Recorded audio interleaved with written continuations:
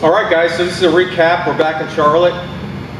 Bike's here, Josh is here, Tim's here, and I think we had a really successful shakedown run. We weren't going out to impress anybody other than to get some data. I mean, granted, this is a street motor. It came out of my bike, and you know, we knew we were limited to not only our biggest limitation was gearing, but we just wanted to get out there and make sure we can make some passes, and when we come back, pull the motor down, check it out. And I think we did great on that. Josh can give a recap on what he felt, you know, being the rider of the bike. Yeah, so the bike pulled strong, like any of Lloyd's products. It's always an improvement.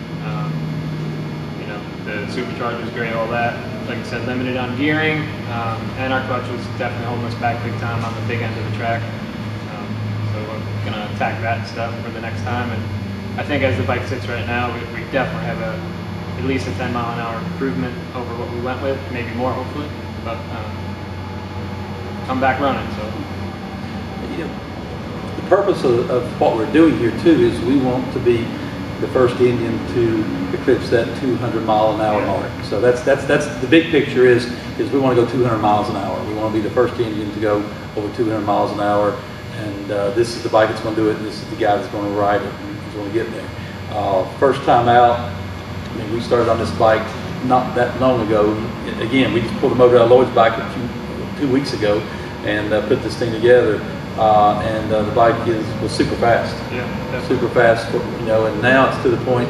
The next step is to take what we learned, take the weaknesses that we did find, and put them together, and go back again here in a month or so, and take another step closer to that 200-mile-an-hour mark. Absolutely.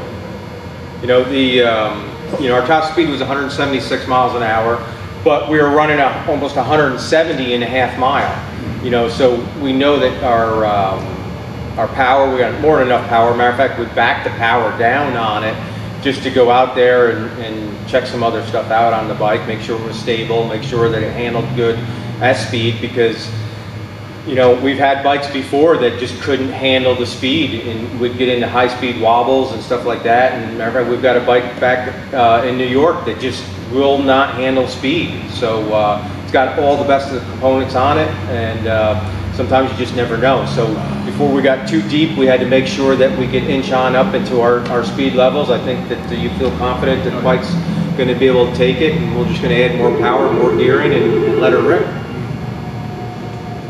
Yeah, absolutely. So, you know, stay tuned. More information to come, and the bike is, you know, is actually sitting here. It will be here on display at Indian Motorcycle Charlotte. It's on the showroom floor. It will be left out here for another week or two, and then it'll go back in the back, and Josh will be pulling it apart and adding performance items and adding more to it, and doing the things that's going to make it go faster. So if you want to see this thing, come and check it out.